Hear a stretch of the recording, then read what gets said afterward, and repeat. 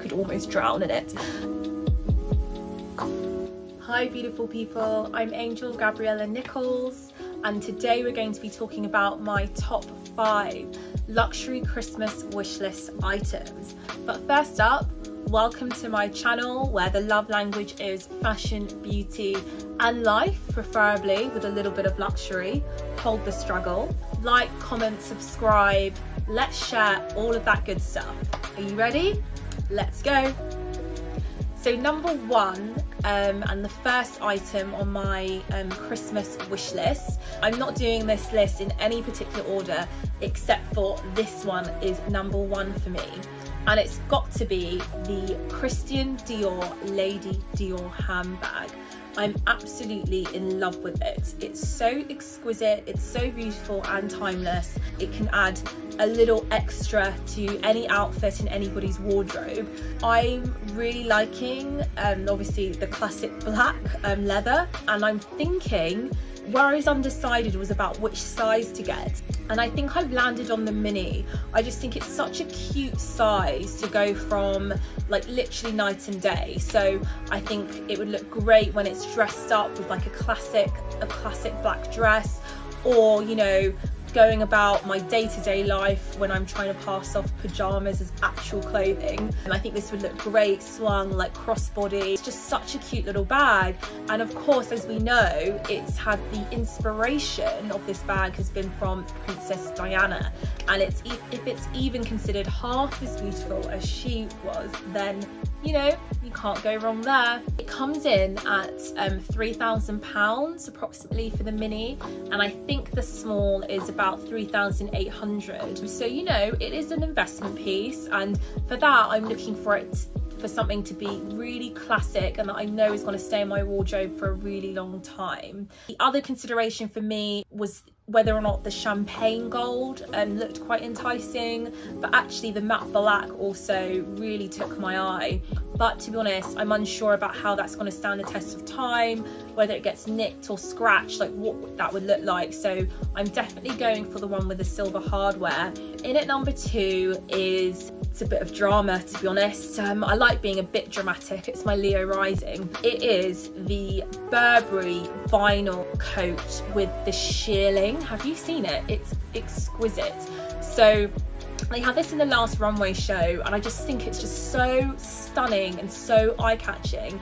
It's definitely like don't with me type of coat to have on. It's, you've got these like the shearling that just peeks over the shoulder, which looks beautiful, and then when you like obviously turn to the back, you've got all the shearling down the back as well, and oh, it's just so lovely. Like the depth of black in this coat with its like mirror-like finish is just so encapsulating. I could almost drown in it. I absolutely love this coat. It's coming in at £5,500, so you know, it's not a small item to add into your wardrobe. You're gonna have to love this one. So you know, this is why it's made it to my Christmas wish list, because I could actually see myself wearing this a decade from now or late into my future. In at number 3 is the Cartier Love Ring, and specifically the one with the double band. Oh my gosh, it's so stunning. You've got the white gold with diamonds and then yellow gold with a single diamond in. This comes in at about £6,000 and it is beautiful. This is, in my opinion, a seasonless piece of jewellery. You could wear it with any outfit across the year for any occasion, even if it's like a swimsuit to a ball gown. Like, this is gonna go. And the other thing I really love generally is I love mixing metals anyway. Like, I love wearing gold and silver together, and this really does achieve that. So what can I say? It's on my list. In at number 4 is the Manolo Blahnik Hangisi heels in the 105mm, but specifically in black satin in a 37.5 for anyone that's watching and feeling a bit generous. I absolutely love this shoe. It's iconic, it's classic, it's beautiful. You may remember it from Sex and the City. So we know Mr. Big, this is the proposal shoe. So it just is iconic, right? In the blue satin specifically for carrying, but I love it in the black because I just want like a kind of easy colour that can go with anything, and I can see myself definitely collecting Hangisis for years to come.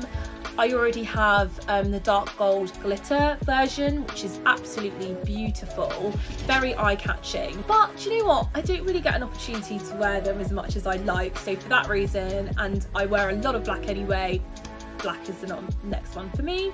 In at number 5, and this isn't a case of like leaving the best till last. I mean, it's pretty good though. It's pretty good. This shoe is another icon. It's an icon of a moment actually, and I think it's going to be an icon for a number of years to come. I don't know if it's going to reach super classic, but it's the one shoe that loads of people have been after, and it's really hard to get hold of. And if you haven't guessed it yet, I am talking about the Amina Muaddis. They are beautiful. Have you seen them? Specifically, I'm really loving the clear one. It just looks like a glass slipper. It's a Cinderella shoe, isn't it? And it's got this stunning crystal motif at the front, which is just so beautiful, and it's just igniting for me lots of nostalgia from the 90s. Like when I see this shoe, I'm thinking Cher, Dion from Clueless, I'm thinking of Elle Woods, I'm just thinking, do you know what? That's gonna look great with a blazer and some leggings. That's what I'm thinking actually. And for that reason, I love this shoe in a 38. And with this shoe, you've got the, what do you call it? Like upside down, you've got the upside down kind of cocktail, upside down cocktail? Would you call it that? Upside down martini glass. An upside down martini glass. And I've not even tried this shoe on yet, so I don't even know if it's going to look good on me, but from what I've heard, it actually adds some stability. So it's a great shoe for a night out, it's a great shoe for partying. I could see myself wearing this in the summer, like if it was in a bright, maybe one of the bright satin colours in the summer with a pair of jeans. This is a no-brainer shoe of the moment, to be honest, and it's one I would be happy to spend on. That is the end of my Christmas wish list, those 5 items which I absolutely would love to have waiting for me on Christmas morning. I hope you enjoyed it, but I just wanted to say, obviously this year has been just really difficult for so many people for so many different reasons. So I'm just hoping you saw this as a bit of an escape, and I'm absolutely wishing you the absolute best. You absolutely do deserve the best this year and next. So just sending out lots of great energy and good energy for all of you people out there, and I'll see you in my next video. Bye.